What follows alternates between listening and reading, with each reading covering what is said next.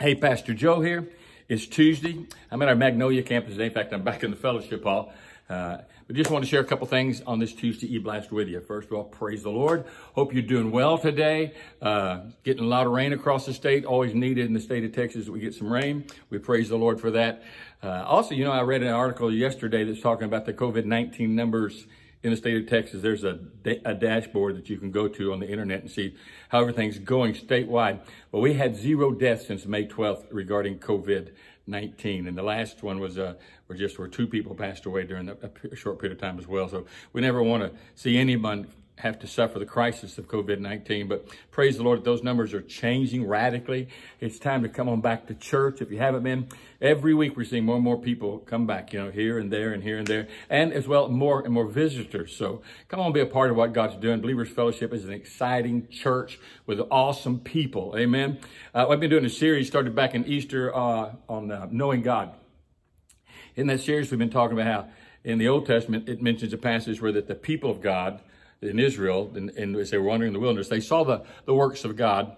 But then there's a little verse that says, but Moses knew the ways of God. So we've been talking about how God works in our life, understanding how he works, understanding the importance of our relationship with him. It's not just an introduction. Thank you for saving me. I got my ticket to heaven, and that's the end. No, knowing God is a lifelong journey for the child of God. We have this Heavenly Father who loves us greatly, who has purpose and provision and plan for our life. And we should be every day seeking to know him on a deeper and more intimate level than we have the day before. So we've been doing this as a series to help us understand how we can really know God.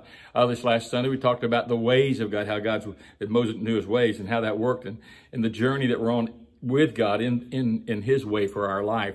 And how that God uses situations. And if we don't learn how to discern the road, so to say, the way that we're on, we're going to be living in a lot of doubt and a lot of misery. A lot of people have turned around and walked away in bitterness even from the Lord. So go back and listen to that if you haven't listened to it. But more importantly, come this Sunday or tune in this Sunday if you're not part of our regular worship services. Because I know we have a lot of people that just come in and watch us on Sunday and aren't part of the Believers Fellowship family. But either way, tune in Sunday, be here preferably to hear this message, which is the last in the series, part 7, where we're talking about the ways of God and knowing God and how God uses people, to draw us into a deeper relationship with him and also with each other. In fact, I'm taking the Word of God and I'm going into the New Testament. We're going to look at 7 unique brothers, and this is in the context of brother or sister, 7 unique brothers in the Word of God that God references and God speaks to us about, and he tells us how to relate one to another so as to glorify him, so as to know each other better, and so as to know him more. Remember John 17, Jesus had that great prayer about that God make us all one, that the Holy Spirit would work in our lives to unify our hearts. That's God's will for your life and for my life, is that we know each other really deeply as well as we want to know him even. We talk about the greatest commandment is to love God with your heart, your mind, your soul, your body, your strength, and to love your neighbor as yourself. We're going to talk about that neighbor part in regard, especially to Christians. And, there's some Christians that are just easy and simple to get along with. And those are the people that are usually like you. People like me are easy for me to get along with. But then there's some odd brothers, and there's some weird brothers, and there's some weak brothers, and there's some unruly brothers.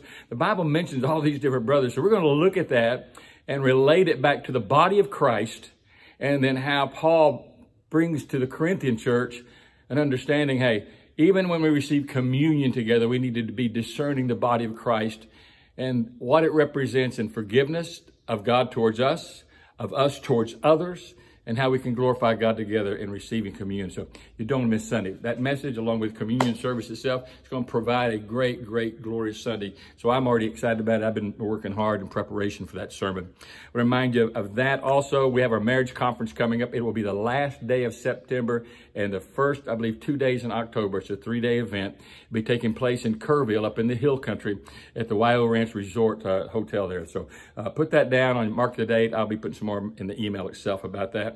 Also, the pictures that we're taking Mother's Day, they're going up this week.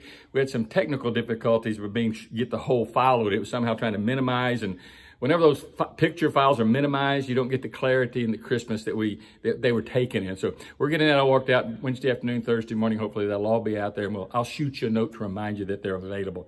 And those who were here would receive the picture. You got a little QR code. You can check out on any time during the next few days and see if yours is up as yet. So anyway, be praying for that.